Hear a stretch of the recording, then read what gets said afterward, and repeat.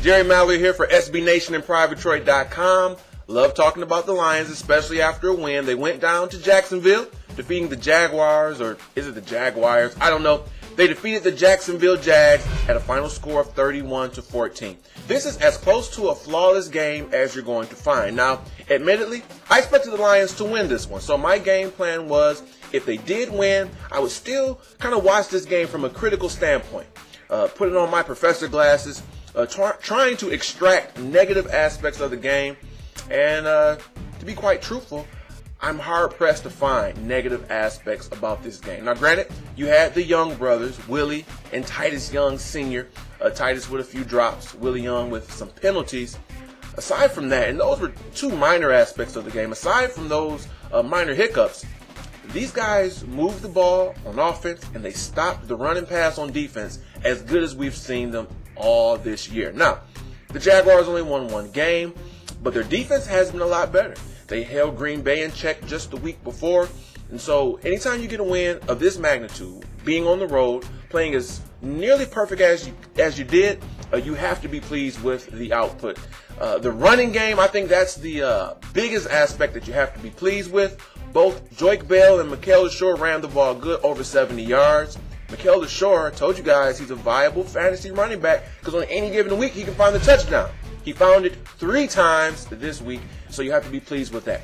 One of the biggest keys, though, is the fact that they were able to run the ball on short yardage situations. If it's a 3rd and 1, if it's 1st or 2nd and goal on the 2 or 3 yard line, traditionally the Lions don't do well. They have to pass. I've said it once, I'll say it again. They have a pass blocking offensive line. Dominic Raiola, undersized. Today, that was not an issue. On the goal line, whether it's on the 1 yard line, the 2 yard line, they punch the ball in. They can continue to do that. This sets up the play action. This allows the playbook to be expanded when it's 3rd and short or even 2nd and short. And this team can find that balance that Scott Linehan has been desperately seeking.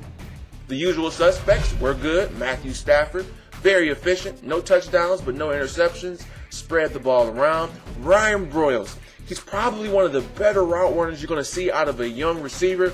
He reminds me of Wes Welker and Calvin Johnson, over 100 yards. Defense, they got stops when they needed it. They got turnovers when they needed it. The 14 points, you can almost negate that. To me, this was a shutout, non-shutout. They gave up 2 touchdowns when it was late. They gave up 2 touchdowns when they were more concerned about the clock running out than stopping Jacksonville. When they needed stops early on, they didn't allow those momentum shifts to take place. Like I've mentioned before, offense will score a touchdown, they are forcing a 3 and out. And so that is huge. The first half of the season is now over. They're at 4-4. Admittedly, this is a little bit disappointing. I look back to 2 games that I feel as though they should have won, against Tennessee and against Minnesota. Our special teams were horrible both those games, and we could be looking at 6-2 right now. Because I'll tell you guys, the second half of this year is going to be tough. You've got Green Bay twice, you've got Houston, you've got Minnesota again, you've got Chicago, you've got Atlanta. This was probably the half of the year, the first half, to go 6-2. Because these last 8 games, to me, if they play well, they can win 4, maybe 5 if they play extremely well. These are some tough matchups. So if you go 6-2 in the first half, you go 4-4, maybe 5-3, you're in the playoffs. Now, they're going to have to win games they're supposed to lose, but they can do it. They lost some games they were supposed to win, so they have to reverse that in the second half. But enough of that. We will talk about the future and the halfway point later this week. As of right now, we're going to enjoy this win, at least for the evening. They're leaving Jacksonville, and now they have the second half to look forward to. What was your favorite play of the game? We'll be coming back later this week talking about that as well. Your comments as a whole for the first half. Are you pleased with the running game? Do you see the future in Mikel Leshoure and Ryan Broyles? I sure do.